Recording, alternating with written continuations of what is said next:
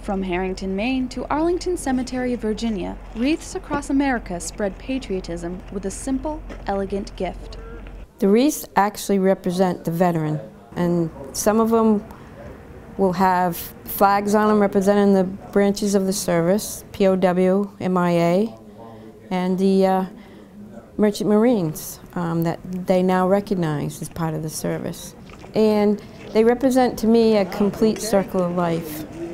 Supporters, young and old, of pedigree and prestige, gathered to witness the small but powerful act to honor our veterans.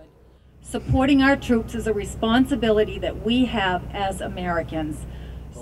The week-long journey included solemn ceremonies at cemeteries and memorials of veterans, uplifting stops at schools, and for the first time in the history of the parade, an inspirational tribute at the Statue of Liberty.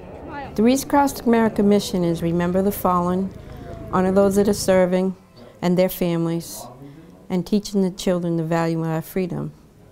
The escort at the stops incorporates all three.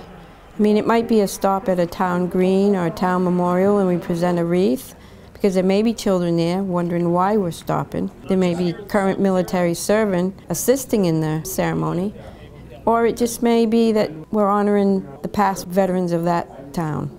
After the accidental start of this tradition 22 years ago, support for the cause grew tremendously. In 1992, our family company was to Wreaths.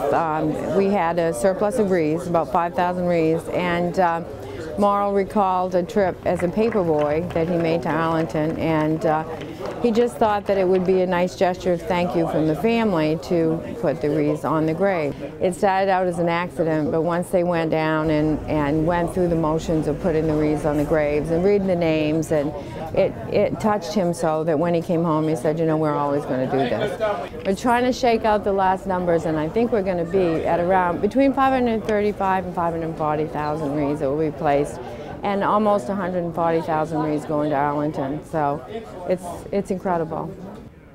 The Worcesters hope next year they will be able to put a wreath on every grave at Arlington.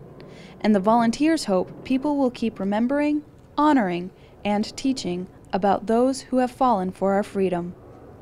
Reporting for the 121st Public Affairs Detachment, I'm Sergeant Allison Pelletier.